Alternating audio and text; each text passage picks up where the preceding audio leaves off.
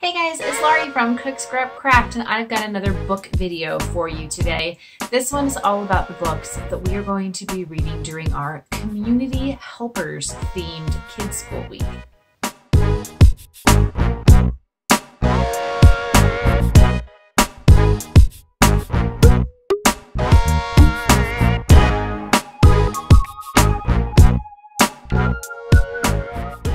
So I got the idea to do a community helpers theme from Pinterest. There are a lot of mommy bloggers and educators online who are sharing some of their favorite fall school themes. And so one of the ones that I thought would be perfect was community helpers, especially during this time of coronavirus, when we are celebrating so many local heroes in the community, from healthcare workers to doctors, dentists, delivery truck drivers, teachers. There are so many people who are local heroes, real life superheroes, if you will. So I really wanted to take the time to introduce some of those people to my daughter.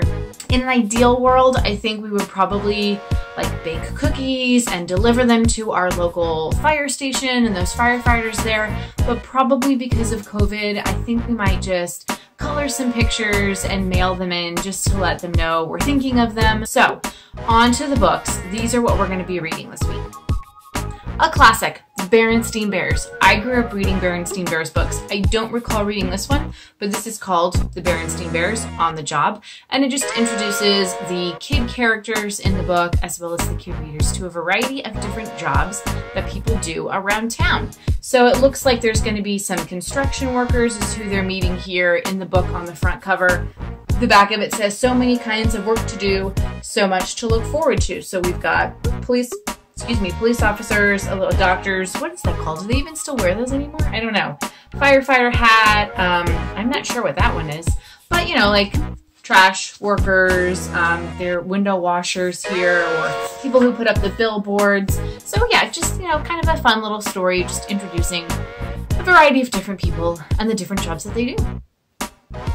This one's a little more specific. It's Biscuit Visits the Doctor. So in this one, we are talking specifically about going to the doctor. Not only is it a way to introduce doctors, or I guess in this case veterinarians, and what they do, it's also a way to help kids face their fears of going to the doctor as they see that Biscuit goes to the doctor and ends up having a good experience. The doctor is very nice, there's nothing to be scared of. Then little kids might say, oh, okay, well if Biscuit the dog can do it, then so can I. And I love books like that are all about just empowering kids and helping them work through some of the things that might scare them. Pete the Cat is a favorite in our house, and this is Pete the Cat, Firefighter Pete. So again, another specific one. So this one we're talking about firefighters. And actually a really great way for me to introduce firefighters to my daughter is through her aunt and uncle. They are volunteer firefighters in a different state. And again, this is something where we might do something specific where we color a picture for firefighters, write them a letter and send it to them. Or maybe we can do something with our hose outside if the weather is nice and pretend to put out our own fire. So I think having this kind of day really lends itself well to a lot of different activities, as well as reading this really cute book about Pete the Cat as a firefighter. We've actually gotten the opportunity to tour our local fire station when they do the Easter Bunny breakfast or breakfast with Santa Claus every year. Sometimes they open up the rest of the fire station. So one year, I think it was after Easter, we actually got to go through and see all the fire trucks that they had, and they actually let us sit in a fire truck, which is really cool. And there's a neighboring town that also does a Touch a Truck event every year. They didn't do it this year because of coronavirus, but fire trucks are there and ambulances are there, school buses, all kinds of big vehicles. The kids can get inside, they can push all the buttons and just experience what it's like to be inside one of these vehicles, which I think is another great way. If your town does something like that, you could sort of theme the Community Helpers Week to that. It might have already happened in the summer, maybe they postponed it, it's going to happen in the fall, I don't know, but that's just something to keep in mind for maybe this year, next year, future years, if you have multiple kids and you're going to be kind of recycling some of this curriculum with your other kids as they get older. One of my favorite places to go, the dentist. So we're going to read Vera Goes to the Dentist. My child does not have a fear of the dentist, and the last time we were there, they actually sat her in a chair like this and used an electric toothbrush, and she did amazing. But it's still really great to kind of introduce her to the dentist and other people's experiences with the dentist. We actually didn't go in for her spring checkup because of coronavirus, and I'm hoping we can get in for the fall because I really hate to neglect her dental health, but I know that the dentist is doing the best that they can, and they're trying to get people in that they had to postpone or cancel back from the spring. They actually weren't taking little kids back then because when they did reopen, because of all the PPE equipment that the dentists have to wear. They thought it was going to be too scary for the little kids. So I'm hoping that things maybe get a little bit better as we get into October and we can reschedule our appointment, or at least get in one time this year for her dental cleaning.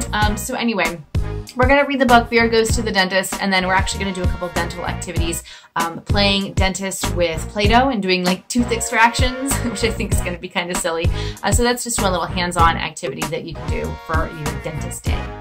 This next book is Officer Buckle and Gloria, and it is about a police officer and a dog. I think kids love dogs, and if they are not familiar, if they've never met a police officer, this is a great way to introduce them to what police officers do, and they have really cool dogs. Sometimes the dogs help them out and solve cases. So I think this looks like a beautiful illustrations, just from the look on the cover.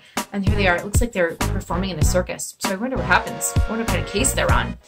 So yeah, just kind of a fun little book about police officers. And again, I'm not sure specifically what kind of activities we have. We might just talk about what police officers drive, the type of cars they drive. We've got a bingo game. We've got a roll and graph game about the community helpers. So lots of different ways to incorporate the different people in the community and what they do with some STEM activities. And the last book we're reading is a Richard Scarry book. Now, there was actually a specific book that I was looking for, and I can't think of the title of it, but my library didn't have this, but they did have Richard Scarry's Busiest People Ever, which seemed like it was kind of the same thing. So this is just about all the different jobs that people do to keep busy. So we've got, a baker, we've got a clockmaker, and this book is kind of old. We've got a toy shop, a toy store owner, somebody selling hot dogs down here, the milkman. The book is really old. A musician. So lots of just kind of introducing her to all, not just local community heroes, but also just any type of profession. There are so many things. I really want her to know that there are so many things that she can be when she grows up. It doesn't have to be the basic things that people talk to her about all the time. The thing that I always think is fascinating are all the jobs that people have when you watch the movie credits. Who knew what that job was when they went to college? What are these positions, and how did you find out about being this person, So I just really want to expose my daughter to a lot of different professions so that she has a wider realm of possibilities of things that she can do. And even if it's something that's not, or that doesn't fit into a specific category, at least we can, help her express herself and figure out ways to pursue that profession, whatever it may be, whatever, we'll find where it fits and the type of classes that she should take in high school and college to prepare for that profession. So yeah, there are lots of ways that people can be busy for jobs. So that's our Community Helpers book theme list. We've got a lot of different activities that we're going to be doing thanks to websites from Modern Preschool, education.com, even orientaltrading.com. It has a Fun 365 where you can get free coloring pages, and those have been amazing for us right here at home. My daughter loves coloring pages right now. If you want to find out more great ideas, I will have my Community Helpers Kids School Pinterest board pinned below. And you can also just follow me on social media so you can see all the other fun activities that we are doing throughout the week. So all those links are below. And if you have some great books that you think would be fun for a Community Helpers theme at your kids' school, or even at real school, homeschool or real school, whatever, leave those suggestions below. So thanks so much for watching, and I will see you guys next time. Happy reading!